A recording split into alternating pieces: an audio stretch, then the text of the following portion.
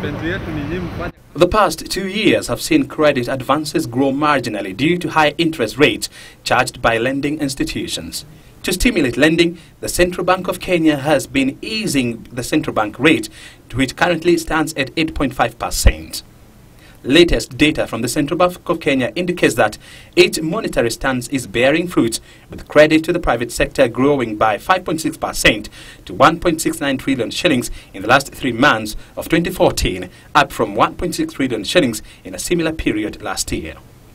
The highest growth in demand for credit was witnessed in the building and construction, trade and personal sectors, where credit and advances grew by 60, 69 and 59% respectively. 43% of borrowers attributed the rise in demand for credit in the quarter ended 31st March to increased availability of investment opportunities.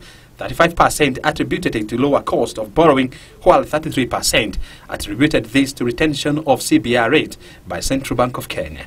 Cumulative unedited pre-tax profits for the quarter ended 31st March 2014 stood at 33.4 billion shillings compared to 28.2 billion shillings for the quarter ended 31st March 2014, an 18.4% increase. The service says that credit is expected to grow in the second quarter due to improved business environment.